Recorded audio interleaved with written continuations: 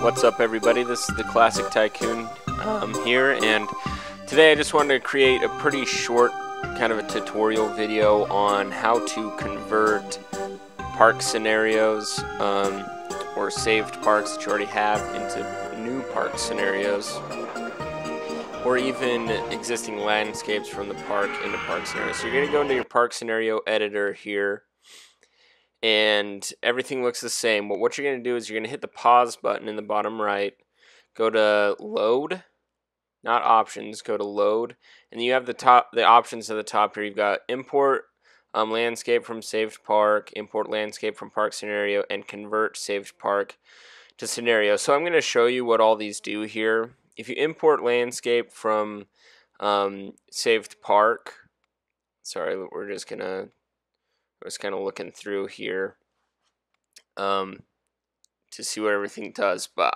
I do want to start with import landscape from saved park, and we're just going to go ahead and pick one here. Why don't we do the Leafy Lake Let's Play down there? And so this is a park that I did a Let's Play through, and what it's going to do is it basically loads up everything as if you didn't have any rides, but it keeps all of the scenery that you added. It keeps all of the pathways that you added to any of your saved parks. So not really sure what the use of this is, but if that's something that you have a use for, that could be pretty cool if you really build something around that. Import landscape from park scenario. This has all the park scenarios in the game.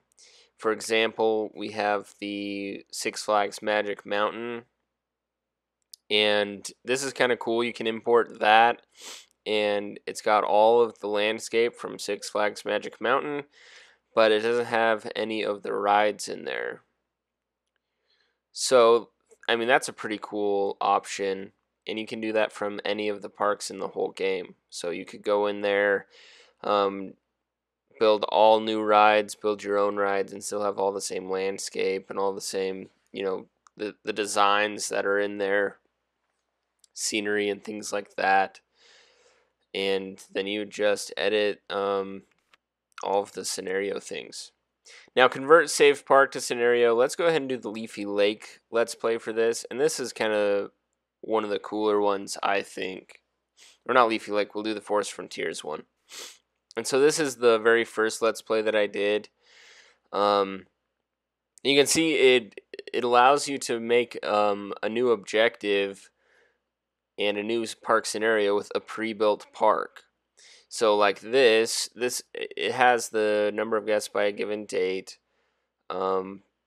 which is the original Forest Frontiers goal, but you can change this to just a total number of guests in park or whatever you want it to be, and then make it more difficult. You can change the climate here to whatever you want, cold, cool, and wet, whatever.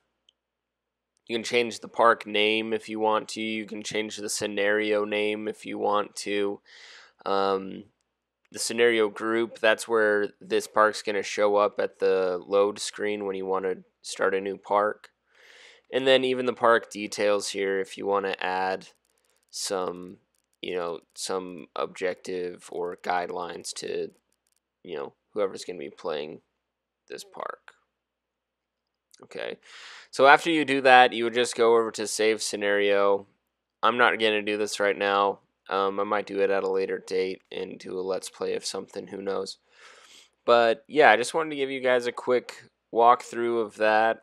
And what you would do after you save it is you just go to the front screen here. You would go to Start New Park, and then usually you put it in other parks, right? So you go to more park scenarios, and it would show up under other parks.